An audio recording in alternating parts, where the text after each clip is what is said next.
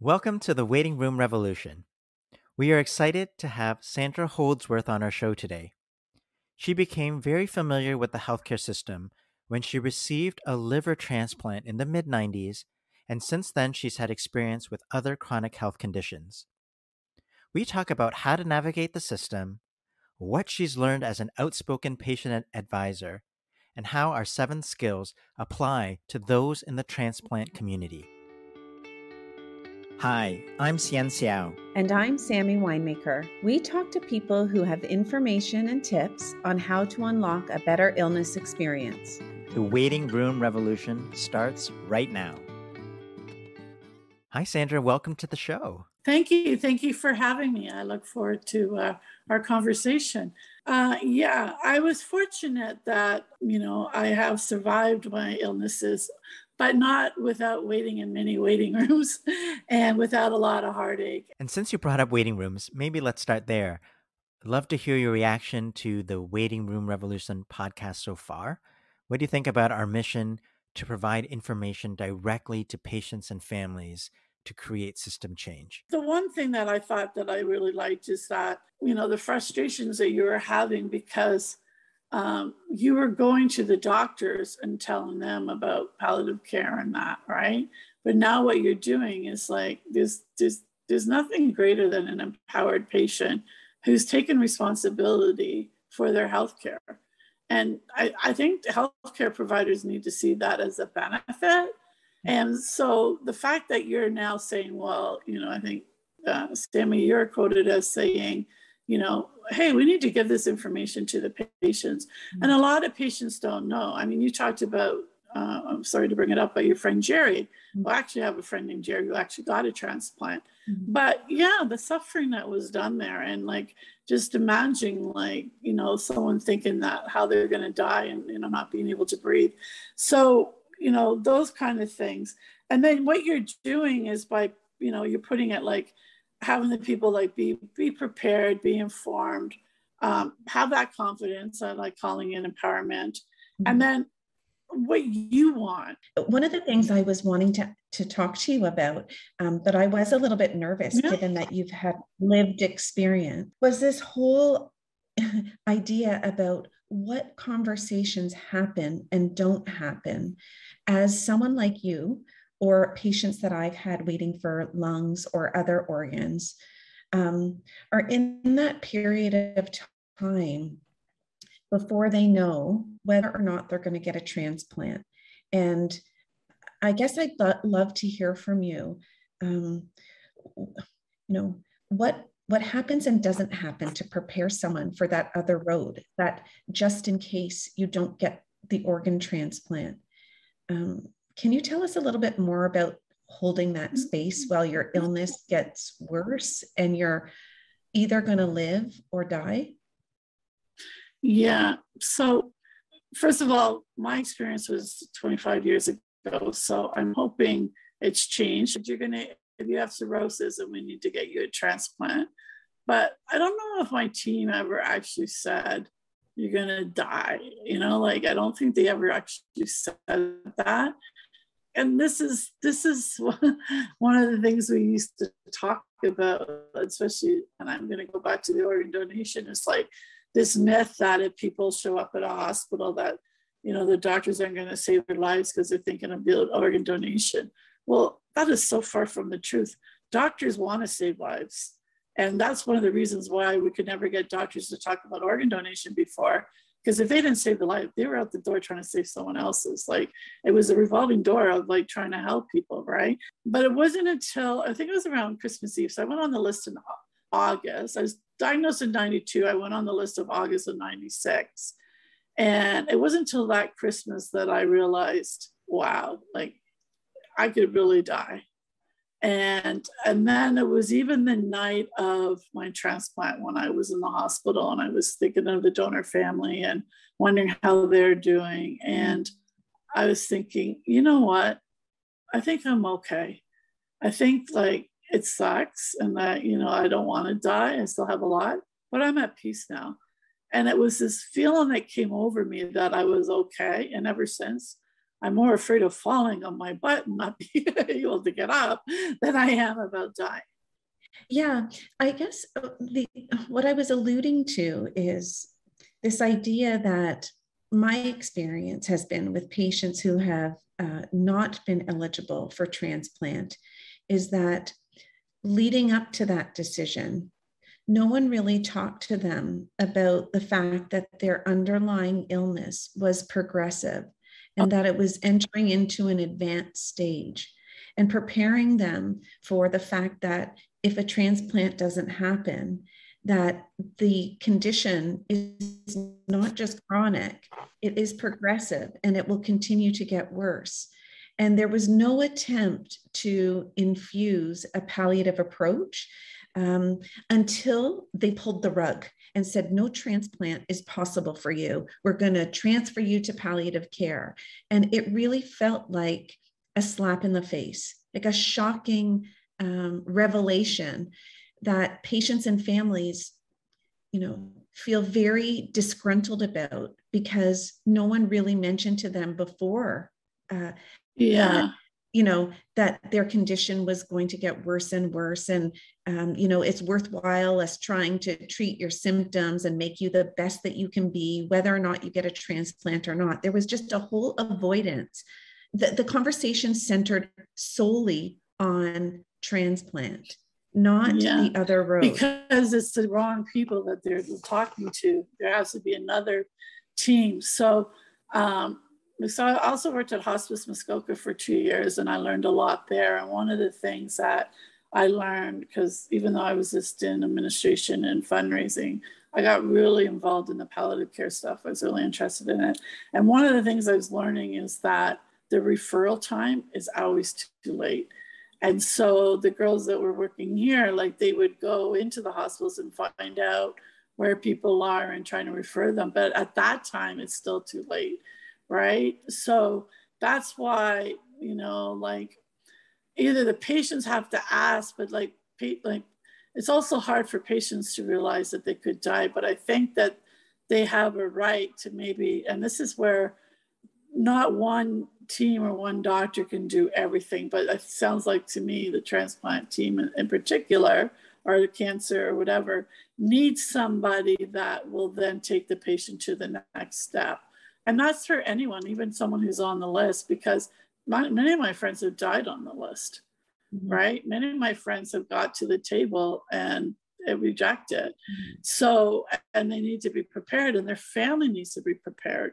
And one of the things that we're missing out on here too, that I made a note of, when I was waiting for my transplant, it was more harder on my family and my friends than it was on me.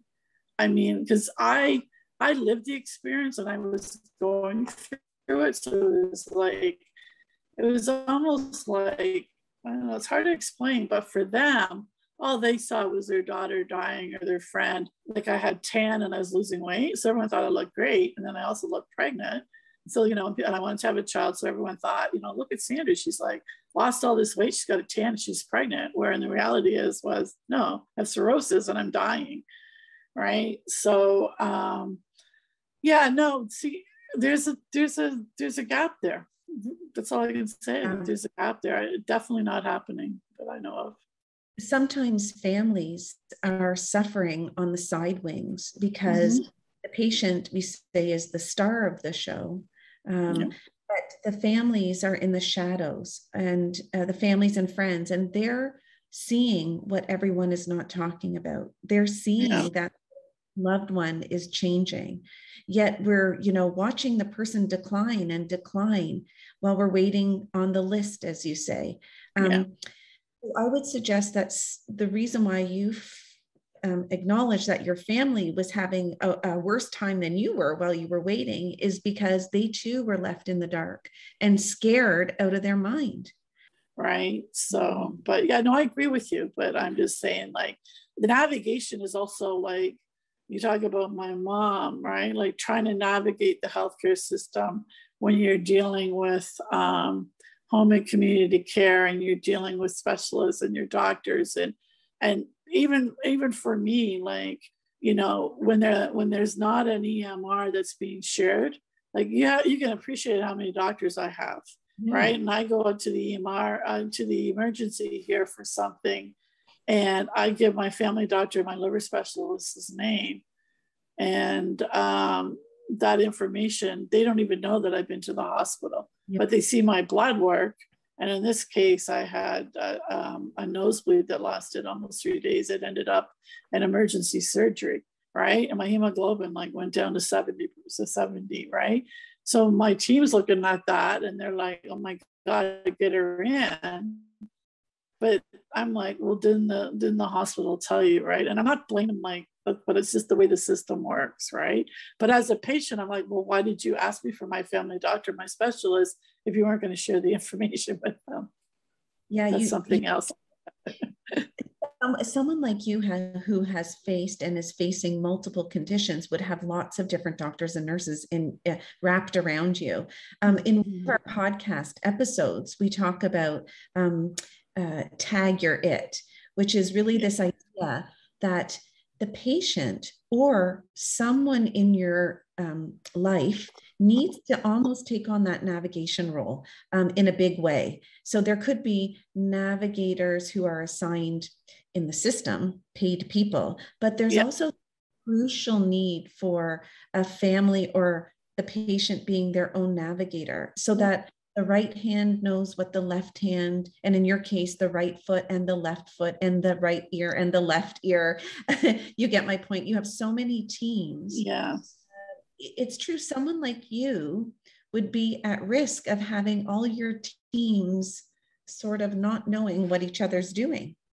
If I just follow up, it was kind of like, it was just like the idea of, you talked about having a lot of feeling the challenges as a patient and family, and just having different things. And I'm just wondering if you ever felt like there were times where you didn't have all the information and you really needed to take charge to get that. If you were a different kind of patient, like maybe you would have got lost in the system, or maybe you already felt lost in the system. No, I took action right away. You got to appreciate too, I was diagnosed in 92. So the internet didn't come out till 95. So, and then when I reached out to the Liver Foundation, they had one research paper, one news article on my disease. So no, I'm definitely, so this is one of the things I talk about, right? There's two types of patients. There's a patient who wants to know everything and wants to know all the details. And there's the others that are like, wake me up when it's over, right? And I think we're past the wake me up when it's over, because you need to take responsibility for it. You got to be prepared. So like, I keep a journal, I write, so I put the date I went to the doctor, and I have my questions, right? And then I write them, and I kept it, I still have it. The other thing that I do, and I encourage everyone to do, is bring someone with you. So bring someone with you, if was my spouse, or if it was a friend, or and now with my mom, like I don't think any doctor should turn down having somebody bring someone in the room with them, right? And it was very important, because especially when you're giving news, right? Like, let's say you have to tell someone they have cancer. Well, you watch the movies, right? The person says you have cancer, and the doctor's talking, and what's going on with the patient, blah, blah, blah, they don't hear you. Whereas a person in the room could say, okay, this is what the doctor said. And then the patient's probably hearing cancer, I'm gonna die. Where the family member is going, no, he listed like 3 types of treatments for you, right? So, and also to the other one point I wanna make, it comes back to navigation. So we need more navigators in the system, and we need more, and I know that this is something that's coming, but we need more information available to people, and a navigator. Like cancer, I'm pretty sure the cancer care has navigators, but more navigators of helping people, especially those with chronic illnesses, work their way through the system, which is really a jungle, to be honest with you. You know what? I actually have very high expectations of my colleagues, my doctor colleagues. 2 things I want to mention is what you just said right now, the need for navigators. And what you mentioned before about needing a special team, a palliative care team that is available to people who are in a situation where, they're in a progressive illness. I guess what I wanted to say was, and to hear your thoughts, that, I truly believe that if we trained doctors and nurses to be able to care for their patient population along the entire illness journey, balancing hope, but also infusing a palliative approach, that we probably wouldn't need to rely so heavily on palliative care specialists. I feel very strongly that palliative care should not just be the skill set of a specialty team, that someone is caring for someone who's headed for a transplant doctor, a critical care doctor, a hepatologist, a family doctor, all of them should be sharing a palliative approach for someone like you, Sharon, and other people who were waiting on the list. I think the idea of needing to find faster referrals to palliative care is not the answer. I think the answer is training up doctors and nurses to be able to do it. Maybe not even ever labeling it. It's just part of caring for patients with progressive liver disease. And then navigation, call me crazy. I do a ton of navigation in my role. It's actually about 90% of what I do as a palliative care doctor. I'm constantly helping people understand where they've come from in their journey, where they're at and where they're going, how to access resources, et cetera, et cetera. It's not rocket science. Again, I have high expectations of my colleagues to be able to provide some of that navigation. And so in a way, I feel like, focusing on navigators or focusing on faster and furious referrals to palliative care teams, they're sort of Band-Aid solutions for the bigger problem of our training. So whatever you guys think, and I think you're doing a great job here, how do we get that to change? Then I welcome it. But it's just, it's a whole different mindset. Mm-hmm. And as I said, we've got to change the language. We can't be saying palliative care. People think of palliative care and they think of end of life. And first of all, that's a message that we have to stop.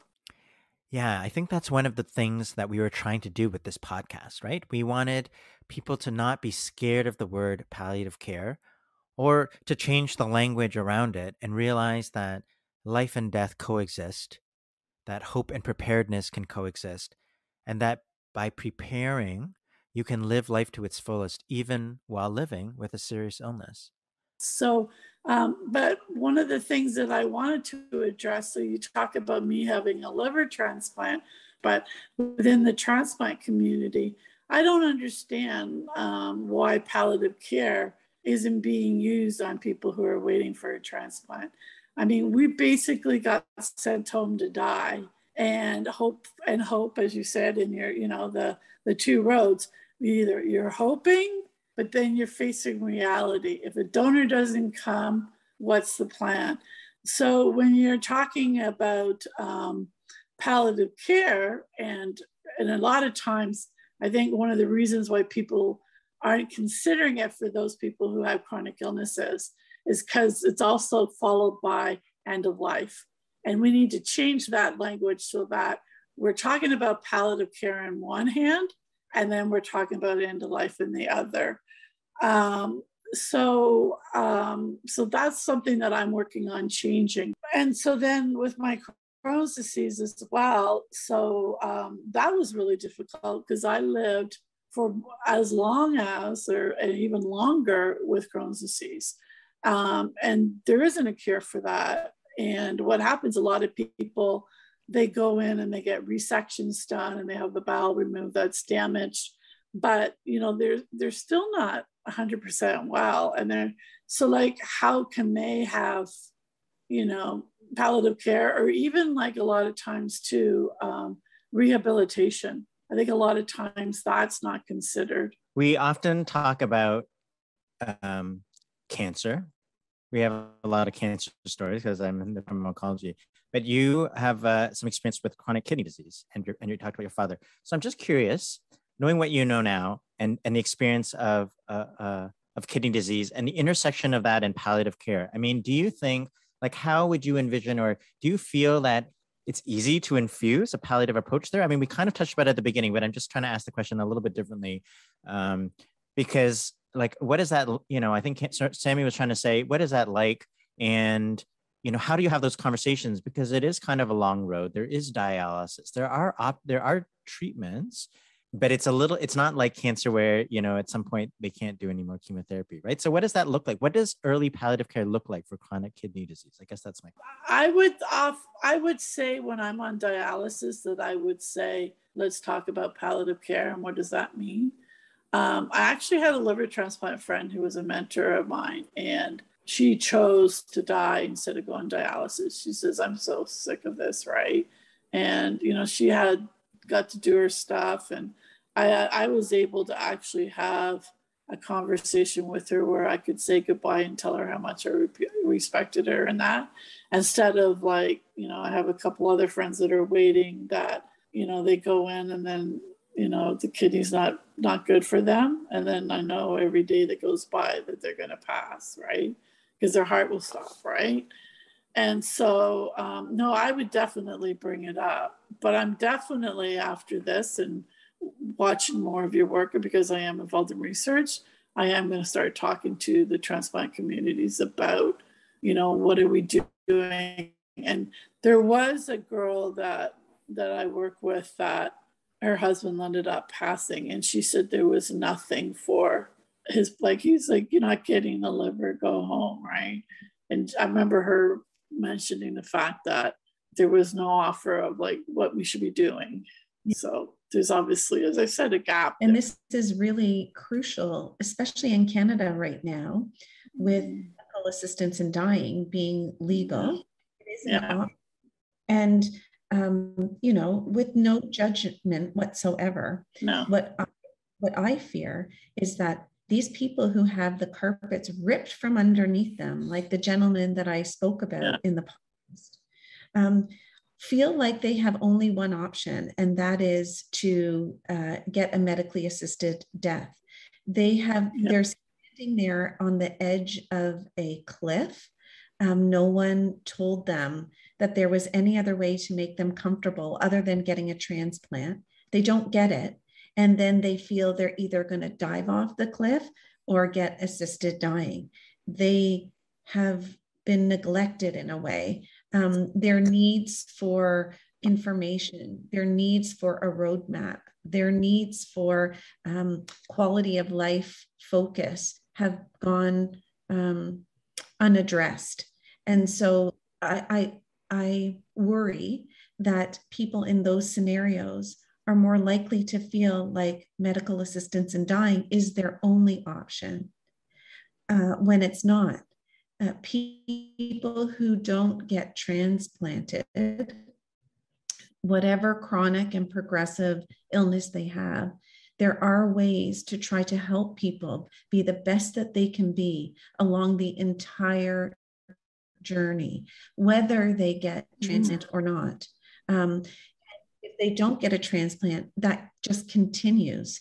There is beautiful care that is available. Medical assistance in dying is an option, but it shouldn't be the default option for people who have been left in the dark. Well, I'll use the example of my father. Okay, so my father had a heart attack. He didn't even know he had it. 2014. So he went in. They had a quadruple bypass and had a pacemaker. Then he was, I don't know if it was around the same time, but he was also told he had chronic kidney disease. And my dad used to joke, they basically think, you know, eventually he's just going to die. Like, there's not really much you can do, right? So he knew that, but, you know, but he was deteriorating. He was sleeping more and that. He also needed to have leaky valves fixed, and they wouldn't do it because he was at a risk. So he has chronic kidney disease. So on his 85th birthday, he's not feeling well. He's not doing very good. We go down there. We take him into emergency. He has delirium. The doctor came in and said, look, your kidneys are shutting down. You have cirrhosis of the liver. You have colon cancer. We can't do anything about it. Your heart's a mess. Basically, we can't do anything for you. Mm-hmm. And then he said to my husband, well, looks like it's up for me, right? And anyway, so we weren't in palliative care because that was full. And we didn't get to a hospital because there wasn't a bed available. But the very, very kind palliative team allowed my dad to stay in this room by himself and provided palliative care. Mm. And he was awake till the Saturday, talking, smiling. And then he says, Sandra, I'm going to sleep. And he went to sleep. And I was with him for 4 nights straight. Mm. And the breathing, as you said, like, this, you probably watched this. The breathing was slow. He wasn't in any pain. And it was peaceful. I was holding his hand right to the very end. So that was a good experience. Like, it was sad, but it was a good experience. But I bring this a lot because I had a book full of doctors that I had to contact to say that he passed. And then, so there was no easy way to do that. And I'm thinking, the hospital that he died at, I said, don't you notify all the doctors? You're the one who booked all these appointments. And they say, no, we don't do that. Mm-hmm. So this is a point where what you said, we do need a navigator. And I'm finding I'm doing that with my mom as well. Mm-hmm. But the other thing is when I started looking at my dad's files, there was a scan that showed that he had cirrhosis of the liver. And I don't know if my dad was told. Mm-hmm. And if he was told, he didn't remember. Mm-hmm. But, anyway, it was so frustrating. But it's just, the whole point I'm trying to make is it's a lot of information. It's overwhelming. And as you've identified the kind of person I am, and you met Julie Drury, who talks about her binder for her child, right? I have all those notes and I have access to my dad's file and stuff. I could see the blood work right away. So, but others, they're going to be overwhelmed because they're also dealing with my dad dying. Yeah. Mm-hmm. Right. Like, he was lucky to have you by his side. Mm-hmm. Yeah, I figured for all the things he did for me, it's the least I could do. Right. It was an honor to be able to do that. Sandra, this might be a little bit of a, not sensitive, or maybe a little bit of a scary question I'm going to ask you, but of course, you would be aware that every year a person lives with their transplant. You alluded before to the possibilities of, the kidney disease getting worse or developing some other malignancy, or, the list is long. Does your mind ever wander into the future and, think about your own situation? And what's that like for you to just live in, like, live in the moment? Well, I'm thinking, like, just living so woke to, like, I don't know what I am going to die from. I'm healthy and well right now. In your situation, you have the probability of things going certain ways, right? Yeah. So I don't know, how do you live and do all that you're doing when you're walking like sort of a tightrope in a way? Yeah, well, when first had my transplant, I was like, I'm going to do as much things as I can.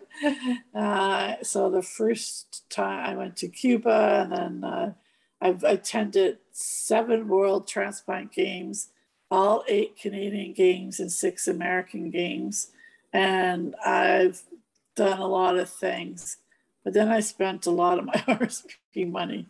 Then I realized, hold on, I got a plan because I'm living, right? It's like, wow, like I'm still here 25 years later. And so, yeah, so first of all, to be honest with you, it's a privilege, because the fact that I know that I came so close to dying, and that I know more than likely that I'm not going to live to be 85, like my father and my mom who's 83, that I try to make the most out of my life and enjoy things and stuff. But I have also made a commitment to do my work until I'm 60, which is in 2024, because I do want to, because I figured by then, from 1998 to 2024, that's a long time, that I've done what I needed to do, right? And I've already left a legacy already in some of the organizations I've worked with. And I think that's the purpose of our lives, right? It's like, you can go, why me and why did this happen? And, I look at my name, and my name means helper. And so I started to believe that all these things are happening to me so that I could be doing what I'm doing. And, and just how the people I've met on my journey, like, it's just felt so right. And to me, like, being part of the transplant community is a privilege. We joke and say, like, it's a tough price to pay, but once you're in there, this family that you have, like, people who are just so thankful for life. And they're not just saying it, like, they really are thankful for life, right? But back to your question, I mean, none of us know when we're going to die. I mean, I'll tell you what happened in 1992 when I came out of the hospital. And the doctor said to me, I still have the note, he said, you either have primary sclerosis cholangitis or PBC. I was 28. He said, time you're 40 or 50, you might require a transplant. And the 1-year survivor rate was at that time 70%. 3 to 5 was like 50 or 40. And those numbers have obviously changed. The 1-year survivor now for liver is over 90. And I have friends who are almost like 40 years with their liver. Mm-hmm. And my friend says, like, why aren't you upset? And I'm like, oh my God, I'm just so happy to know that what's wrong with me, that there is something. But I also said to her, I said, we were downtown Toronto and I lived in Barrie. I said, we still have to drive home. Like I said, none of us, I mean, we could be in a car accident. And I know it sounds morbid, but it's a reality. Like, we don't know. Sandra, what are you excited about for the future? What keeps you optimistic? I've been doing a lot of advocacy for organ and tissue donation. So if you looked up my name, which I think you did, that you will see me with a lot about organ and tissue donation, because I've been part of that community for 25 years. And my goal was, first of all, to try to get donors registered. But then I realized it was like we needed people in the hospital be prepared to do that and understanding how the whole system works. And that opened up a whole can of worms and stuff. So I've done a lot and still continue to do work with organ and tissue donation, but that's how I became a patient partner. And that's why I took the course at McMaster and trying to figure out how can I use all this lived experience that I've had. And, it's been challenging and it's been hard, but I belong to an amazing community within the transplant community and even within the Crohn's and Colitis Foundation. And just anybody who's survived an illness have a real appreciation for life. So how can I give back to the community? And so then I started looking at a lot of the areas that I was having problems with, and all my experience was how our healthcare system is designed. And in reality, it wasn't designed for patients or caregivers. It was designed for doctors and facilitators and admin staff and that. So, and it definitely, there was no co-design involved with that. So I became a patient partner with Canadian Donation Transplant Research Program. And there we got to identify, okay, researchers, you're doing this work, but why are you doing that work? Is that something that's important to the patients? No, it's not. Here's a list of what's important to the patients. So in the last 6 years, I've been able to direct, and I'm on one part of CDTRP because there's lots of things. I'm on the long-term outcomes. So I'm able to say, well, we want to focus on exercise and nutrition. We want to focus, nobody talks about mental health. People are going life and death and nobody says, how are you feeling? They want, as long as your creatine's okay with your kidney and your GFR is okay and your liver function test, as far as the doctor's concerned, you're doing okay. So it was there I got to see, wow, you can make a real change. You mentioned co-design and patient partnerships. I know it's something you are very passionate about. What have you learned about how to do patient-family co-design well?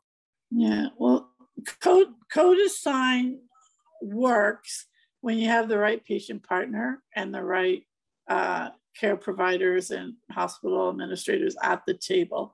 And not all patients, advocates can be patient partners, because you have to get to the point where it's not about just you, but it's about the experiences that you had where you see that changes could have taken place, or where you had experience that were good. Co-design is important because you're using all the people that make up the healthcare system, and you're getting input, and you're designing something that's going to work for all, right? And I think that patients bring a lot more to. It's almost like one of my friends did down at Toronto General Hospital.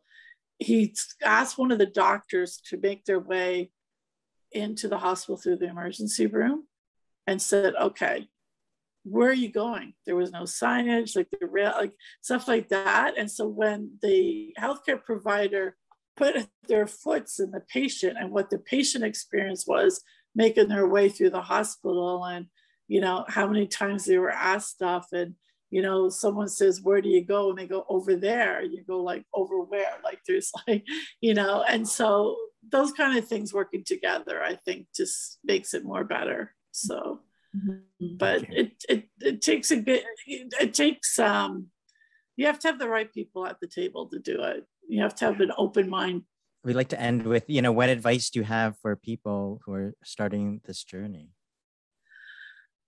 So I think you need to be informed, need to be prepared, ask the questions, listen to the doctor's advice about what plans are available, but also see what alternatives are.